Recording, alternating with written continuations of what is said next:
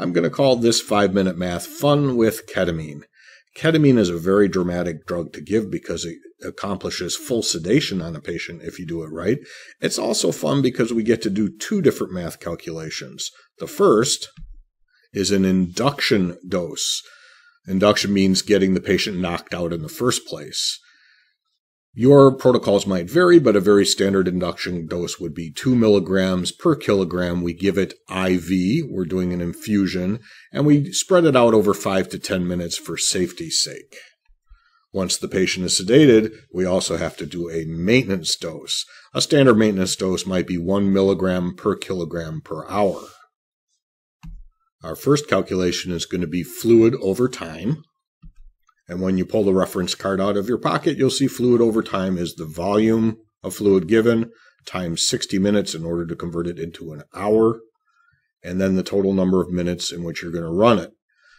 That gives you an end result of milliliters per hour, which is what we program our IV pump to run.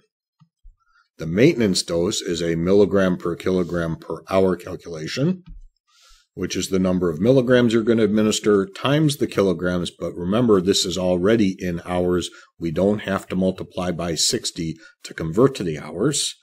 And then you divide by the concentration. As we play with these numbers, I'm going to put up the pause sign and allow you to pause the video so you can do the math yourself before I give you the answer and we can check your calculation. Do we have all the information we need in order to do this fluid over time calculation? Not quite yet. We still have to figure out the volume we're going to administer. And then for minutes, let's choose the conservative number of 10 minutes. Here's a standard bottle of ketamine that you find on a lot of ambulances, and you see that one vial has 500 milligrams in 10 milliliters.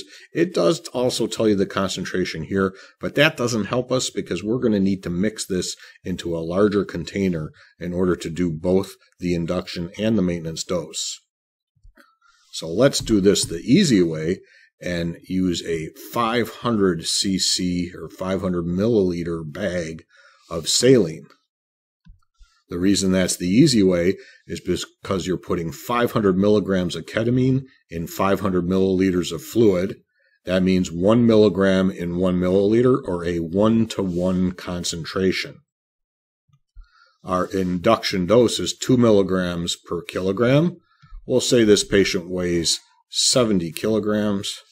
So 2 times 70 is 140 milligrams.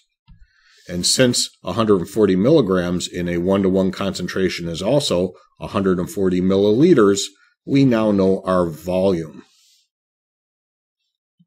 So why don't you press pause here and do the calculation yourself, and then press play and we'll do it together. All right, our volume is 140.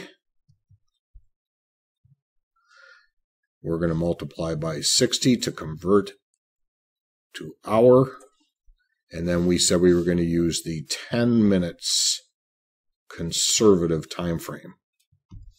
140 times 60 divided by 10 is 840 milliliters per hour.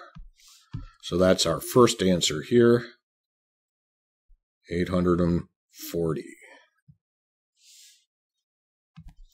What about this milligram per kilogram per hour calculation? Do we know the milligrams? Yeah, 1 milligram. Do we know the kilograms? Yeah, the patient weighs 70 kilograms. And we calculated our concentration as well. I'll pause here while you do that calculation, and then we can double check it.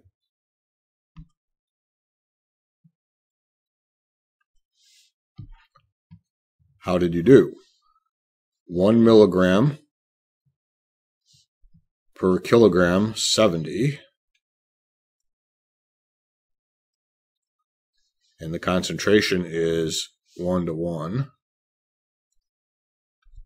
Well, that math is pretty simple, isn't it? That's why I said we're going to do things the easy way by putting 500 and 500, because the answer is 70 milliliters per hour. And when you mix up ketamine in a 1-to-1 concentration, all you really have to remember is the patient's weight is the same as the milliliters per hour for the maintenance dose. And there you go. 2 simple calculations, 840 milliliters per hour in order to give that induction dose, and you have to stop at 140 cc's, and then run at 70 milliliters per hour for your maintenance dose.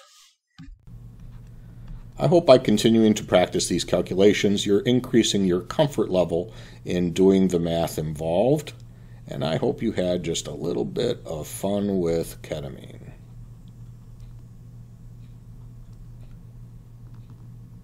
We'll see you next time.